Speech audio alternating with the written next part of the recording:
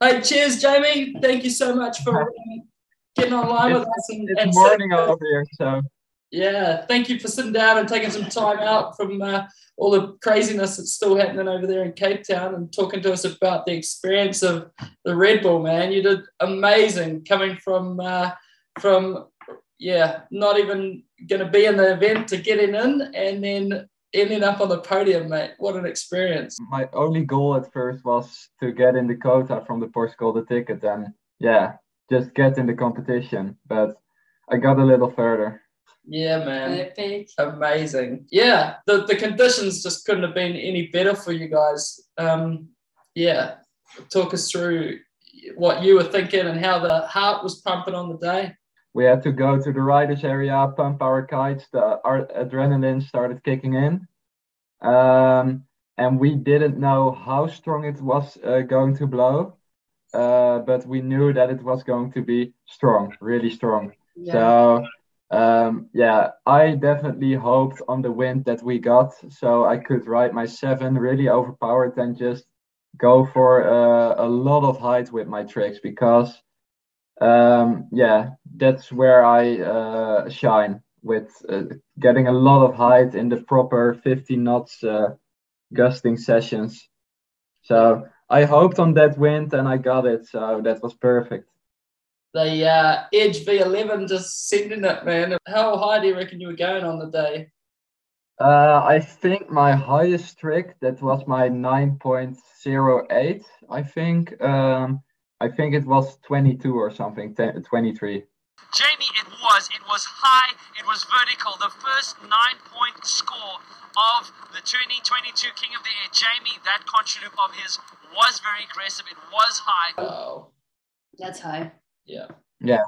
That's definitely for a trick like that. Yeah, that is 100% commitment, that's for sure. So pretty amazing to be riding with all those with the older guys. I mean, everyone's been talking about it. The young generation have taken over. Yeah. It must have been pretty amazing riding against all the guys you probably looked up to when you first started riding. You had a heat against Mark Jacobs, last year's winner as well. It wasn't exactly not that any of the heats are easy, but it's not exactly, you didn't exactly have an easy ride through it, man. But you just smashed it. It was unbelievable. No, I was just going in that heat with Mark and Andrea from like, I'm definitely not gonna win this one, but I'm not out if I lose this one because I can get another round to get myself back to the competition. But then I was riding so well and I just won it. Yeah. So definitely wouldn't have thought that. Yeah, amazing. And then making it all the way to the final. I mean, man, you must have been just excited. Yeah. I was when I was in the final. I was really thinking by myself, I'm in the final, I don't care anymore. But then the other rider said, you're in the final, you can still win. And then I thought, I have to do my best and let's see. Awesome. That's exciting. Yeah, no, it was pretty so good to see, man. And what were your favorite tricks that you did in the comp? The laid back boardle feels amazing. But I think my favorite tricks in the comp were the doobie loop board off with a late front and the triple frontal contra board off. And I mean, you like talking kites. You're obviously on the 7 meter edge, and then you're swapping over to the 6 meter enduro. Yes. Yeah. And which kite do you prefer from the enduro and the edge, like in comparison? The edge just goes way higher and catches you more in the down loop than the enduro. Nice. But the enduro is way faster and a bit more stable. And how about Cape Town? What are your favorite spots there? I like Kite Beach, Blauberg a lot, but I think the perfect training locations are more like Langebaan on a good day or Hermanus because it's flat water. You like flat water more than kickers? Yes. Yeah?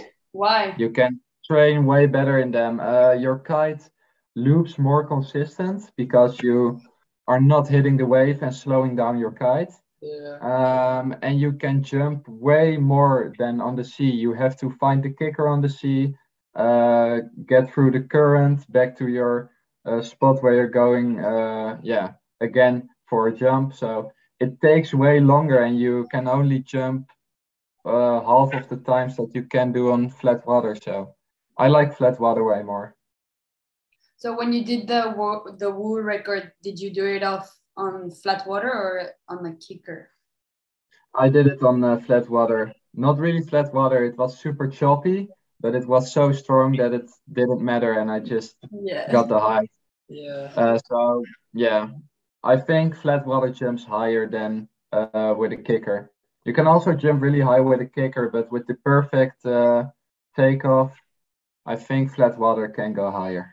Nice. Yeah, man. Thank you so much for your time. No doubt you're pretty busy over there, and there's lots going on. But Yeah. come see us. We'll show you what it's all about down here in the Southern Hemisphere. And keep having fun and Cool, enjoy man. Cape Town. Keep sending it. Thank you so much. Yeah. You Ciao. guys too. Bye. Enjoy your day. Bye bye. And in third place, we have from Italy, Andrea Principe. And in second place, coming in from the golden ticket, Lucky Star, J.O. Absolutely going massive. Big round of applause for these guys. And then the guy who went the absolute biggest in this event and definitely deserves this crown, it's Lorenzo Casati!